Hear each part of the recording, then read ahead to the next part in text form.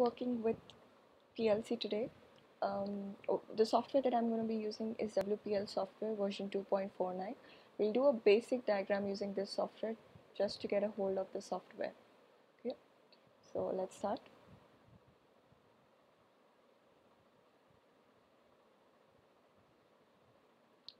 So here I have the editor that opens up. Let's create a new file. New. I'll call this start. The model type is PLC. You can select the subtype from amongst the options. Mine is SV2.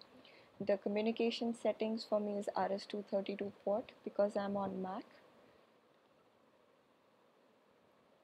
Now, once you click OK, you actually get two prompt windows. The first one's ladder diagram mode. That's what we will be using. So let us connect this with an open contact, which is F1. Device name is the device with which you want to call the device with, and the number is the reference point of the device. So let's go ahead and do an OK. Let me create a close contact. We'll call this as device number 1. Let us connect this to an output coil, which is done through F7. This is fine. So as you can see that this has been connected to an output coil. Why not? Now let us create another close contact and call this X1 as well. Now let us do a quick latching here. To do that, we'll go to X1 and then we'll press the FS, and this is the latching that has been done. Now let us run this program real quick. The first thing we have to do is click on the simulator icon right here. Once done, we will write this to the PLC. From PC to PLC, yes, and then OK, yes, still yes, yes, because I was already working on this, and then let's run this.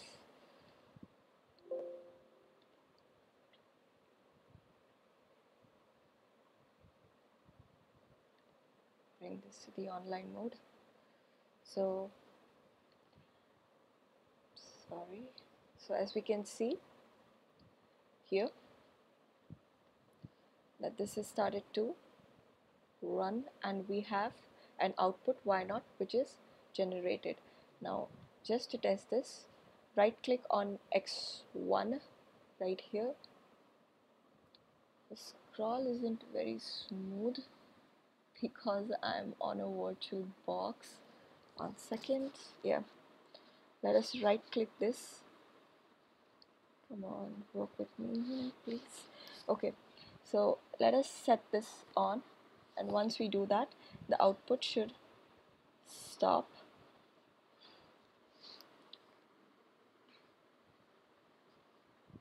Just like you can see. Let's turn this back on again.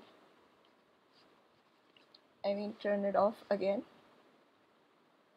because it's a close contact, and then the output should have changed back again, just like this. So that's a very basic ladder diagram. We'll get to a little more complex ladder diagrams in the next video. Thank you.